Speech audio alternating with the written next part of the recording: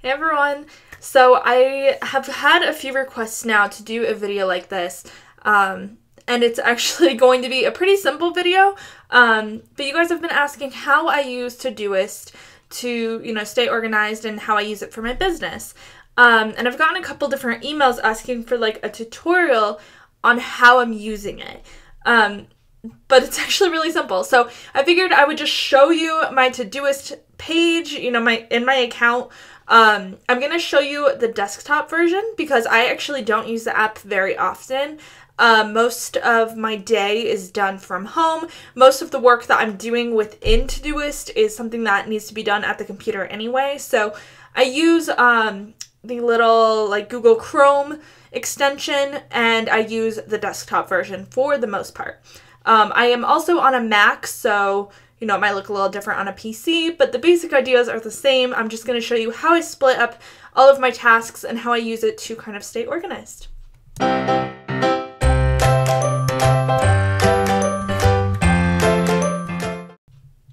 Alright, so this is my Todoist account. Like I said, this is the desktop version, and you can see that on Macs, there is like a little...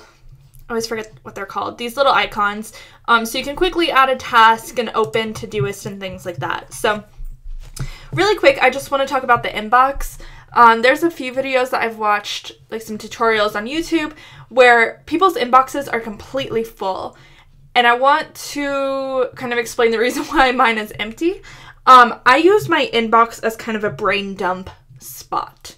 So anytime that I'm out running errands, or I'm on the go, or I'm at work, and I quickly think of something that needs to be done, I will just add it to my inbox. And then every day, at the end of the day, I go through my inbox and I sort it into the correct project, and I add the correct due dates, or anything else, any other details that need to be added.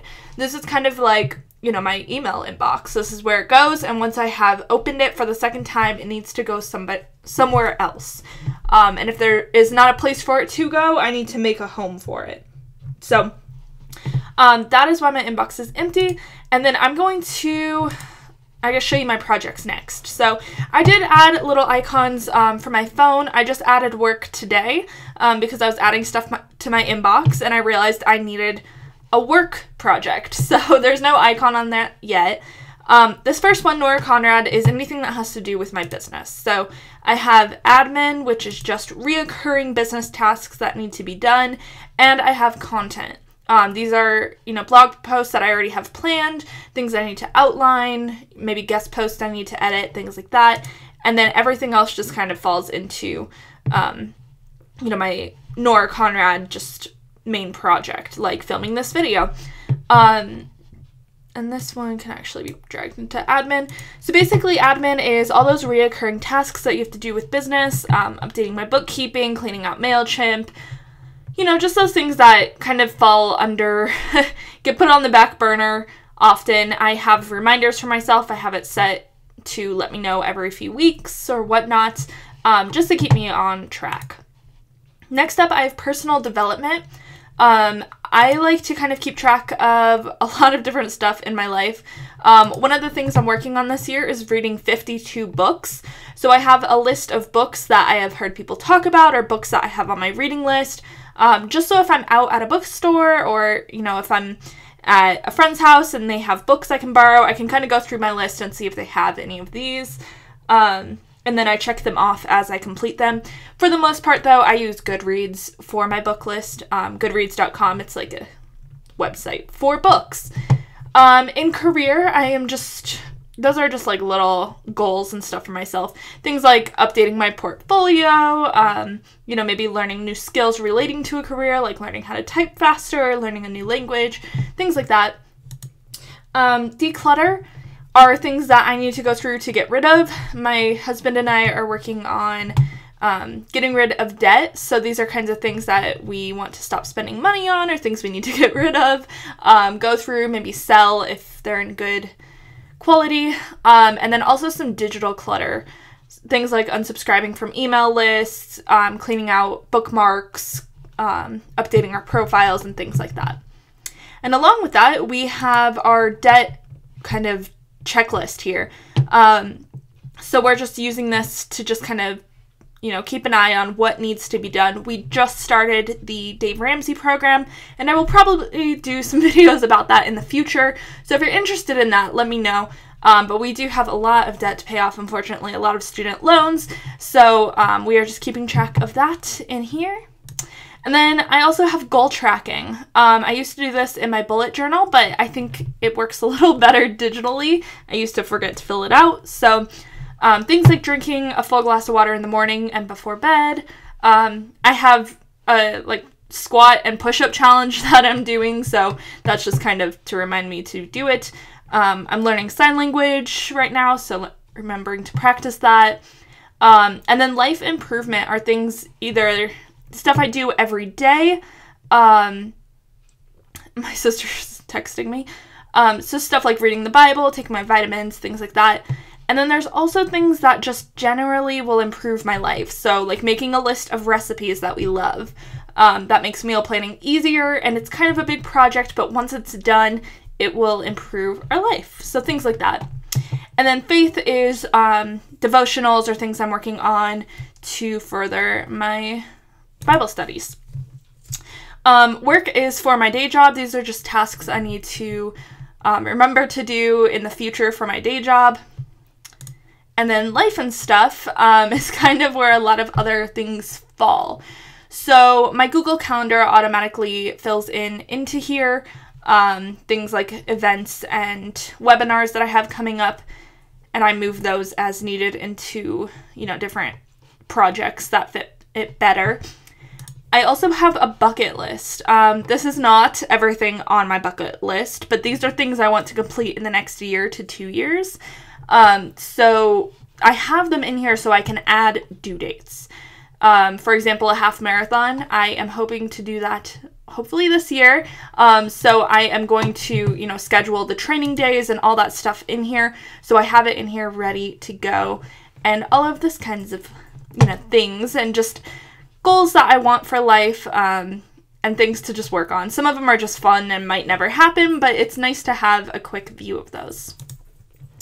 Then we have dinner ideas. We do meal plan. This is kind of half completed. We have recipes on some of them and not others. But these are all meals that me and my husband both really enjoy and are quick to make. So we're still kind of building this up, but this is just helpful for, you know, pulling quick recipes and things like that. Then we have groceries. We have Alexa's, or the little Echo Dots. So ToDoist and Alexa connect to each other. So anything that we add to our shopping list on Alexa automatically moves into here, and then anything else we just kind of fill in as we go. And my little Echo thought I was talking to it just now. Then I have chores. We don't have a lot in here right now, but cleaning my makeup brushes, I do that every 2 weeks, but I usually forget, so I set a reminder there. And we get our wedding rings cleaned every 6 months, so we have that in here as well.